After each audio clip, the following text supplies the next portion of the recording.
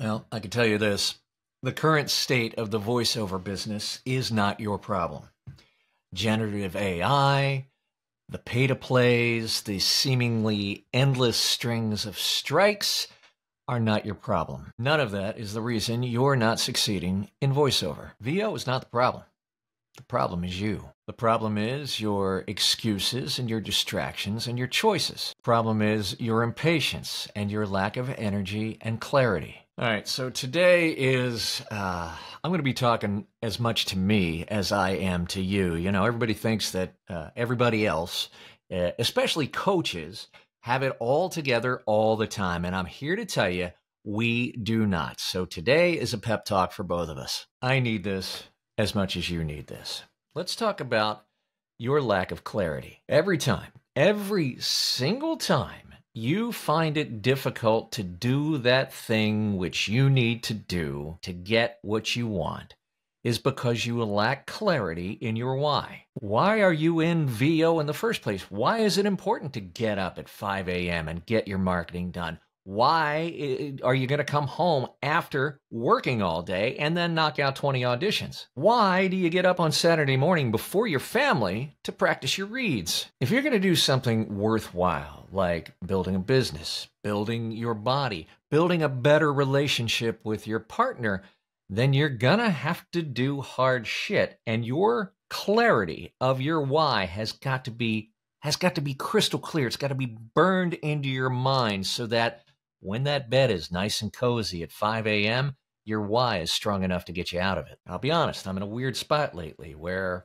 my why is shifting. My son is about to be 18. He's entering his senior year of high school, and he doesn't quite need to rely on dad as much because he's preparing to launch his own life. And so my why has shifted to the dozens and hundreds of voice actors that have helped me along in my career and in paying that help forward. I'm always going to be his dad. That is never going to change. But now my why is a mix of still being a good role model for my son and trying to pay back the community that gave me my life. Those are the people who, along with my son, keep my bed from feeling a little too cozy in the morning. Your lack of energy. Having a clear why can help you with your mental and emotional energy, but if your body's not up to it, it's really hard to get the things done that you need to get done in order to improve your life. When I was younger, I suffered from clinical depression. I was never suicidal, but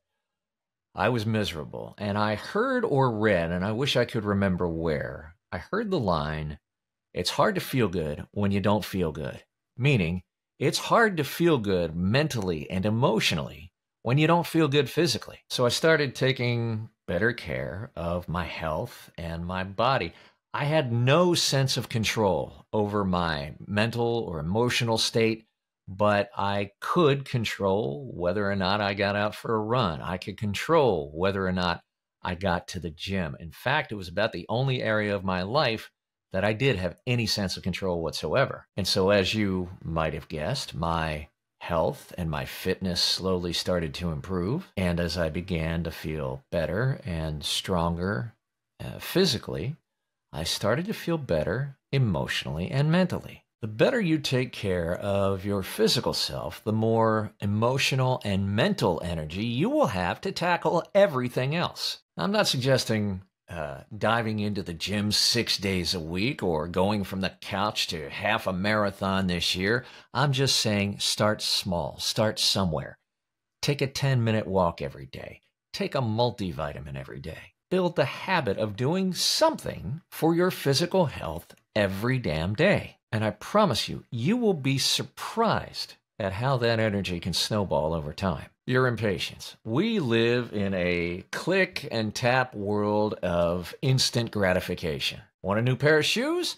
Press a button and they magically appear on your doorstep the next day. Want to watch a movie? Click here. In my day, we had to get up off the couch, drive 10 minutes to Blockbuster, walk for half an hour with our heads tilted sideways, rent a movie, drive it back home, watch the movie, rewind the movie for 10 minutes, and then drive it all the way back to Blockbuster. It was exhausting. I don't know how we got anything done. But today, No one has any patience to build anything of value. And there's a cottage industry of snake oil salesmen who feed on that impatience. You can have a profitable voiceover business in 90 days with no experience necessary. Horseshit. Would you undergo heart surgery from a guy who went to 90-day medical school? Scalpels take too long. We're going to cut into your chest with a Dremel. To build anything of real value takes time. Let's say you wanted to be a professional accountant. Well, you would have no problem with going to a 4-year school to learn the art and science of accounting, and then, as you begin your career, learning on the job. The same is true for being a creative professional. It takes years, not days, not weeks, not months. I hear people all the time, they say, man, I've been at this voiceover thing for so long and I just can't get any traction. And I go, really? How long? And they go, man, like 6 months and I haven't booked anything. At 6 months, you shouldn't even be looking for work at that point. You're not properly trained. You don't know your ass from your interface. Give yourself time. Treat your entrance to VO, if you choose to pursue it as a career, like you would a college career. Commit to 4 years. Take the time. Do the work. Have the patience. Your distractions and your choices. There is no getting around this truth. Doing hard shit means sacrifice. In order to get the life, the career, the business, the body, the relationship that you want, you have to give up the one that you have. You can't keep up on Bad Monkey and do 20 auditions a day. You can't spend 3 hours a day scrolling social media and reach out to 100 people. You have to make choices. As the great football coach Nick Saban famously said, it takes what it takes. If you're going to commit to doing the big thing, then you have to commit to all the hard things it takes to do the big thing. Most people don't want to get out of their comfort zone. You know what that really means? People don't want to make sacrifices. But here's the thing, there's likely a significant amount of trash time in your days and in your weeks, time in your life that is not serving you. Sacrifice that. Is season 4 of Emily in Paris building your business? Is 20 minutes of Wordle a day giving you more energy? What got you here will not get you there. And your excuses. I don't have time to market my business. Make the time. Take out the trash in your schedule. I'm so tired all the time, I can't get anything done. Eat well. Get your sleep. Move your body. I'm so overwhelmed, I don't know where to start. Just take one next step. The pay-to-plays are the problem. You can't control them. AI is the problem. You can't control that either. My agents are the problem. Same. I don't audition well. Then put in the work to get better. I don't know how to market my business. You can learn. That's exactly what the VO Freedom Master Plan is for. I don't have what it takes. You have no idea what's inside you because you've never, ever bothered to find out. Here's what Stoic philosopher Epictetus had to say on taking action. Now's the time to get serious about living your ideals. How long can you afford to put off who you really want to be? Your nobler self cannot wait any longer. Put your principles into practice now. Stop the excuses and the procrastination. This is your life. You aren't a child anymore. The sooner you set yourself to your spiritual program, the happier you will be. The longer you wait, the more you'll be vulnerable to mediocrity and feel filled with shame and regret because you know you're capable of better. From this instant on, vow to stop disappointing yourself. Separate yourself from the mob.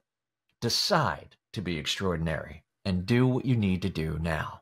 If you found value from this video, then help us share the channel with other voice actors and creative entrepreneurs by liking this video, by following the podcast, by subscribing to the YouTube channel, by going to VOPro.pro and getting my Move, Touch, Inspire newsletter for voice actors every week. There you can find more information on the VO Pro community and the VO Freedom Master Plan. Thanks for the conversations we have on YouTube, on the VO Pro blog, in the VO community at large. Again, the more we share information, the more we have rational discussion, even disagreement, respectfully, the better, stronger industry we're going to have for everybody.